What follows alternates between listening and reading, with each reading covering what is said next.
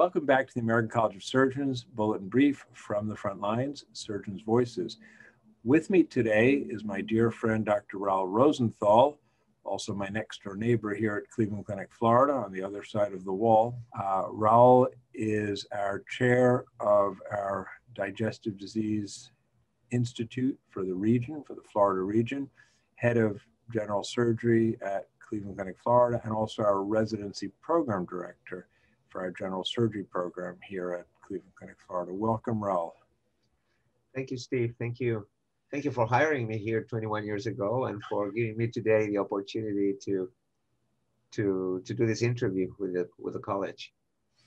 Well, thanks. We've shared a lot of wonderful times over the years building the programs here at Cleveland Clinic, Florida, and working together.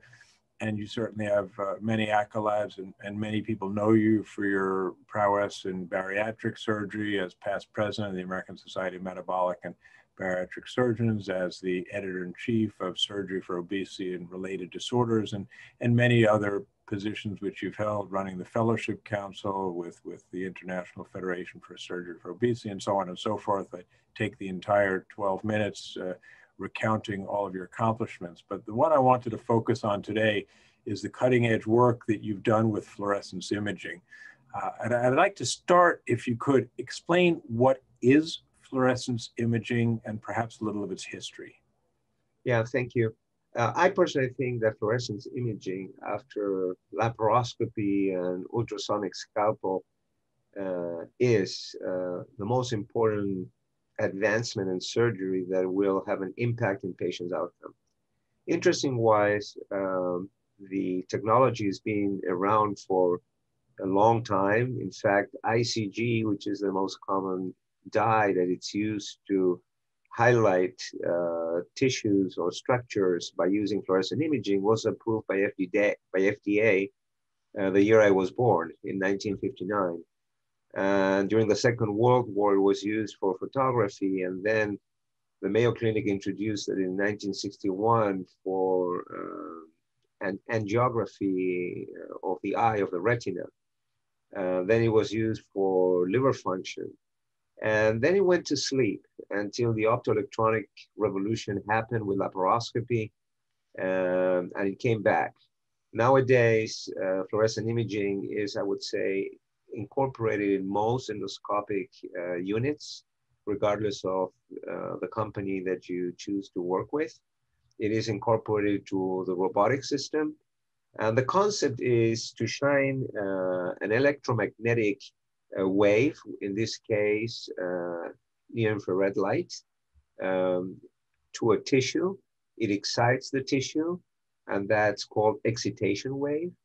Usually it's in the 700, 600 nanometers wavelength. And then what you receive back to your eye is the emission. That's the emission of the tissue. It could be the biliary tree when you do laparoscopic cholecystectomy. It could be a perfusion angiogram of the colon, or it could be also a perfusion angiogram of a flap when you do a mastectomy. And that comes back to your eye. So it allows you to see structures that you could otherwise not see with your eye if you excite the tissue with white light alone. So it is revolutionary because, again, it allows you to prevent, for instance, in the biliary tree, to injure the common bile duct. It allows you to prevent of injuring vessels or even recognize those vessels.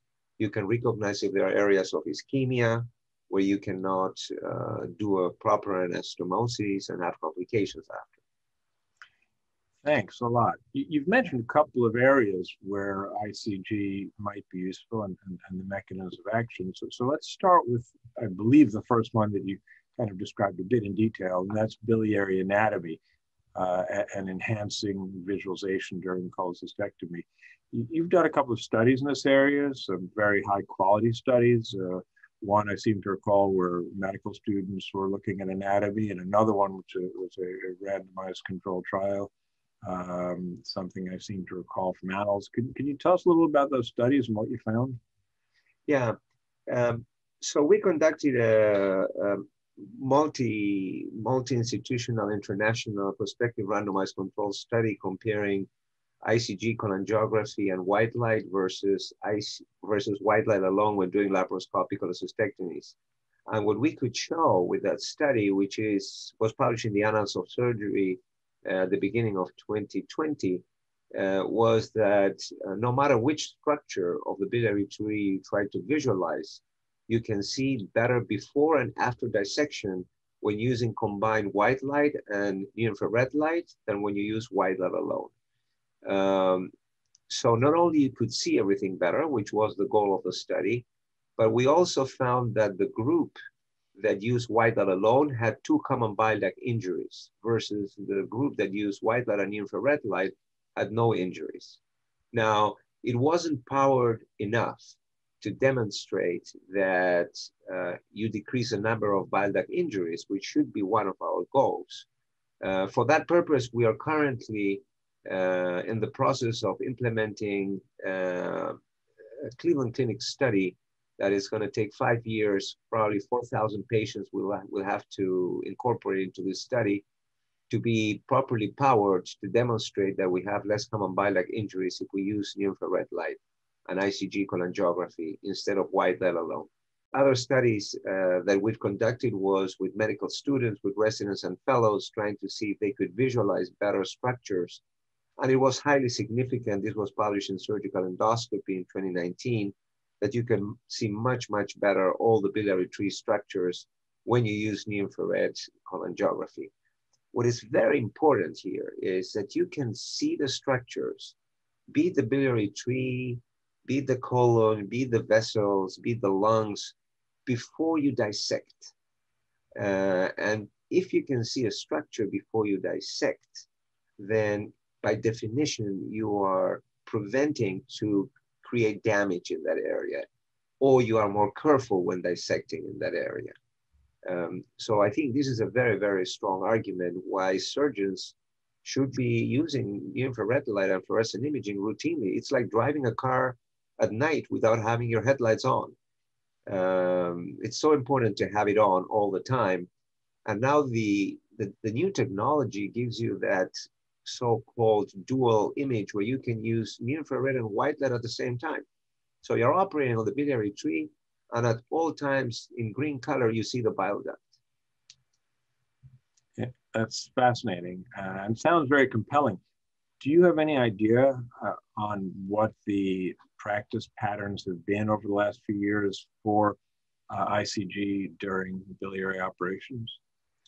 Well, it is not yet standard of care because, as I mentioned before, there is no level 1 evidence study that can be used to that purpose. But I would say that in 2021, at least in the United States of America, I would say that 20 to 30% of surgeons are now routinely using fluorescent image when they do colorectal surgery or biliary tree surgery. It's being used more and more often in reoperative surgery of the foregut. Definitely, I would say even a standard of care using fluorescent imaging when doing breast reconstruction, tram flaps to see, the blood supply to the flap. I'm not sure if it's standard of care, but it's routinely used by most plastic surgeons and breast oncologists. Okay, so certainly used to look at flaps, you mentioned, colorectal surgery, you mentioned, and maybe you could give us a little details. I mean, I had participated in the Pillar 2 trial, which was just proving that it could be done. The Pillar 3 trial was just presented in podium format, did not show in randomized control trial that there was a difference. However, the study groups were supposed to be between the control and the treatment arm, a minimum 450 patients, and it was actually powered to go up to 1,000 patients. And I think it was something like perhaps 350 patients presented. So I don't know exactly what that means. But maybe you can talk a little bit about some of the perfusion studies, whether it's liver perfusion or colorectal perfusion. Yeah, when it comes to hepatobiliary surgery, in France, for instance, at Villejuif, Bismuth and his group are using it for liver transplants. Usually the transplant surgeon, the key of the transplant is the hepatic artery. If that anastomosis works, everything else will work. And they've been using it to prove that there is good blood flow to the graft. It's also being used by liver surgeons in the Asian Pacific region routinely, not only to do segmentation when they do liver resections, but also to identify tumors. So they will inject the ICG even 2 days before the surgery. So the tumor will absorb the ICG, but because of their architecture is not organized, it cannot get rid of it. So you come back 2 days later, the whole liver is clean, but the tumors, when you shine infrared light, will shine. So it is very commonly used in the Asian Pacific for liver surgery, not only for a proper segmentation where you can see the different vascularity, identify the portal vein, the hepatic vein, the hepatic artery when you do your resection, but also to see the tumors. And the liver has another property, which is excretion. You can see the bile duct. So when operating on the liver, fluorescent imaging offers you many, many, many advantages. Thanks very much. So you mentioned perfusion. You spoke about liver a little bit. How about parathyroids? Well, the head and neck is very peculiar because one of the things that we found out working with Fernando Deep from Argentina was that you can use it routinely when doing thyroid surgery. It allows you to see the parathyroids because the parathyroids are unique. They autofluoresce. So you don't need to inject any ICG. For all other purposes, you need near-infrared light and ICG. For the parathyroid, you just need the near-infrared light and they will shine. So not only it allows you to prevent, to remove those when you do a thyroidectomy, it helps you identify those when you want to do a parathyroidectomy. And more important than that, if you take out a thyroid and by accident you took out one of the parathyroids, you can shine that light on the OR table. If the parathyroid is there, you can take it out and reimplant it in the sternocleidomastoid muscle.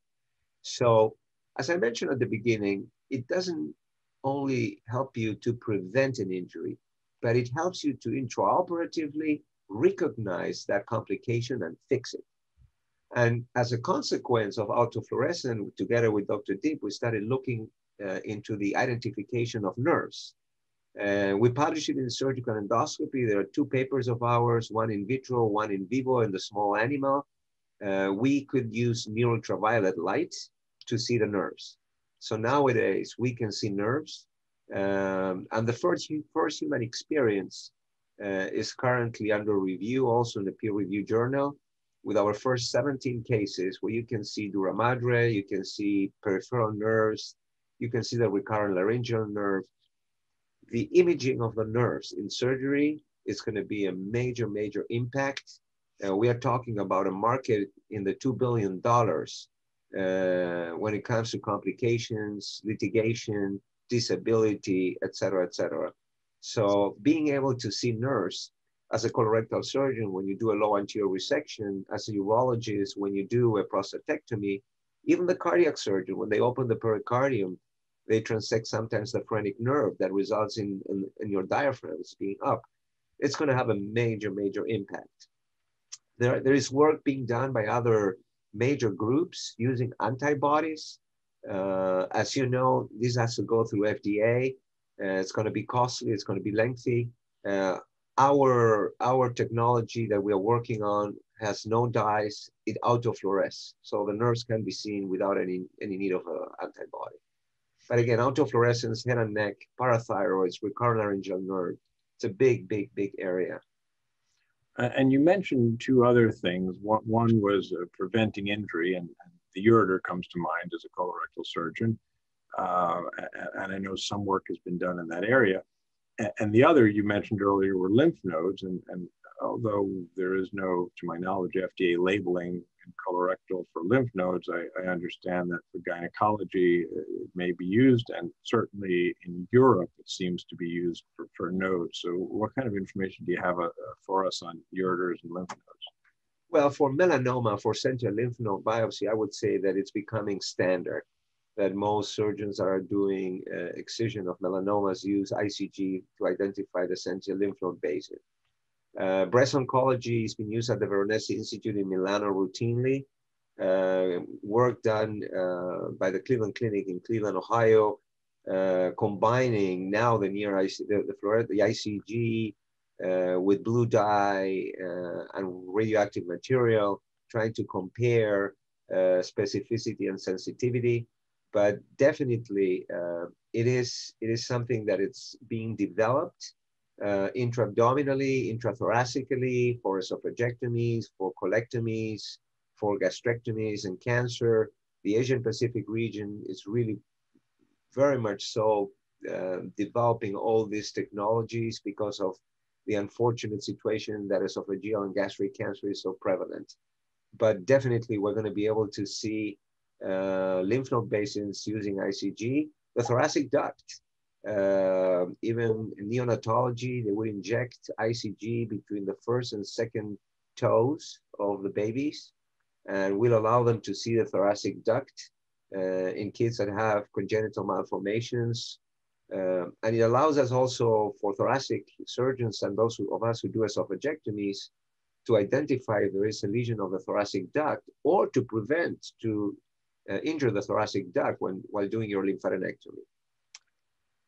Well, as you mentioned, it certainly seems to be an entire revolution, first with laparoscopy and now fluorescence imaging. What work is being done to get the word out besides all of these great publications, society work or work with the American College of Surgeons? Well, we started a society 10 years ago, the ISFGS. I wouldn't call it a society. We have 800 to 1,000 members yet. It's for free. We believe that we need quality information. That's what the society does.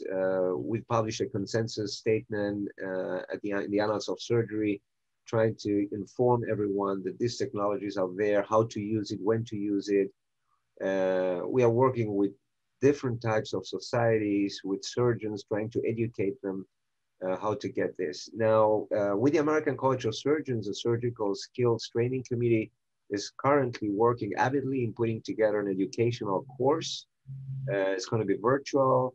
It's going to be hopefully with all the different chapters of the college, and it's going to entail all specialties, because this is being used by neurosurgeons, this is used by thoracic surgeons, general surgeons, you name it. There is no surgical specialty in 2021 that is not using and cannot have their patients benefit from using fluorescent imaging guided surgery when conducting their procedures. So we hope that by the end of this year, we are going to have this course up and running. Great, superb information today, and your enthusiasm and passion for it are certainly very evident. I imagine after listening to and watching you today, people who don't know about it may do some more reading. And I know we're offering some information to our viewers today as to where some of these publications of yours can be found. So I'd like to thank you for your time and your expertise, your passion, and especially for the opportunity to work together for the last 21 years. Thank you, Steve. Have a good weekend. Thank you, everyone.